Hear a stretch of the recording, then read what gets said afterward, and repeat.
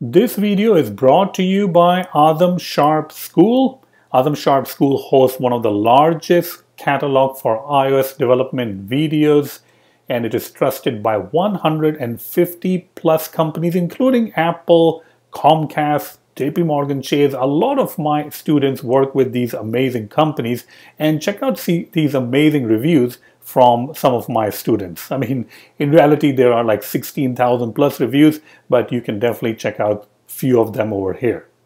So on Azam Sharp School, you can find a list of a lot of different courses.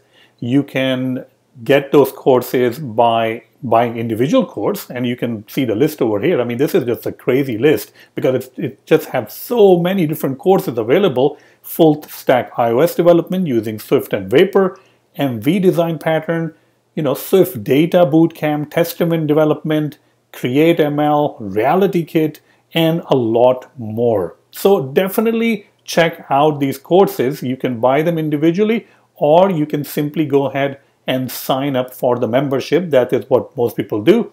22 comprehensive courses, over 130 hours of content, and I keep adding more videos, more tutorial, and more courses. Another thing to keep in mind are the workshops.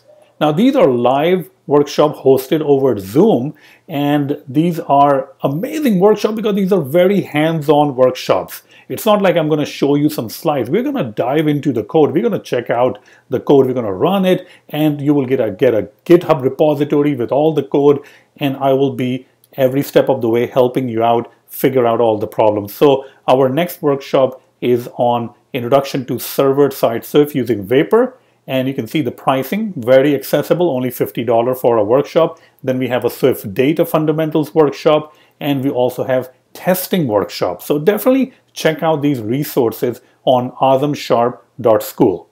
Now let's go back to the video. Now let's go ahead and move to adding reminders for our application. But the first thing we need to do is to create a reminders model.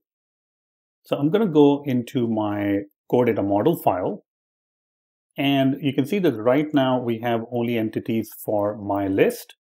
I'm going to go ahead and also add another entity, and I will call it reminder. Make sure that your entity name are singular and not plural, because entity name, class name, same thing. So we are going to follow the same convention over here, and we're just going to call it reminder instead of reminders.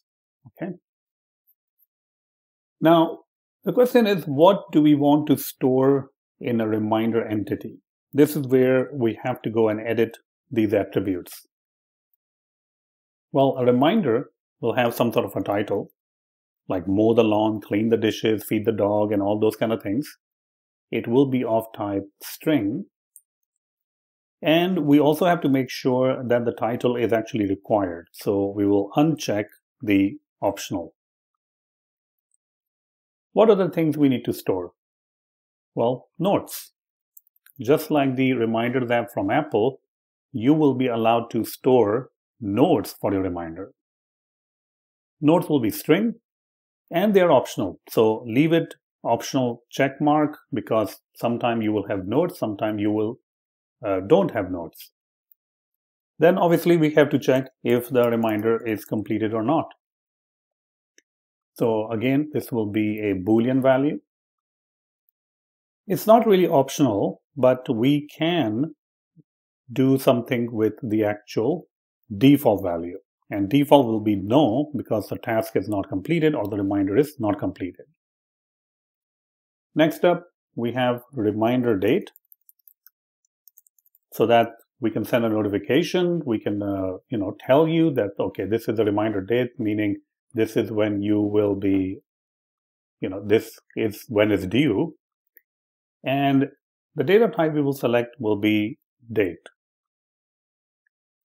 Some reminders will have date, some reminders don't have date. So we're just going to make sure this is optional. That is perfectly fine.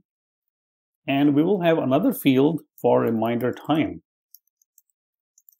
Sometimes you will not really have a date associated with the reminder, but only time. And in those cases, we will just select the default date to be today. So in this case, I'm just going to select date. And again, this is optional, so that's fine. So these are a couple of fields, like 1, 2, 5 fields that we have added, 5 properties, attributes we have added to the reminder. Now we need to think about what is the relationship between a list and the reminder. One list can have many reminders. So this is the relationship we're going to build under the relationship section, where we will add reminders as a relationship. And we'll select reminder.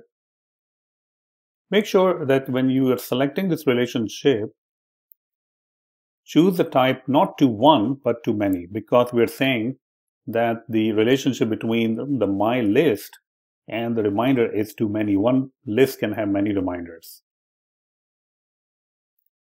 Delete rule means when you delete the my list, what will happen to the reminders?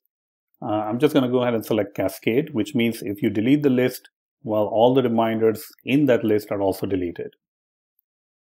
Now let's go back to the reminder, and we can create this inverse relationship, so the reminder will also know that which list it belongs to. I'm going to go ahead and add a relationship. Now you can call your relationship anything you want. I'm just going to call it list. It's going to target my list, and inverse will be reminders. And this is a 2-1 relationship. This means that if you have a reminder in your hand, you can use the list attribute, list property, to find out that which list this reminder belongs to. The same goes for the my list. You have my list as an entity, and in the relationship you have reminders, which means one list can have many reminders. So this is a 1-to-many relationship, and looking from this side, it's many-to-one relationship. Let's go ahead and build our application just to make sure that it is building successfully.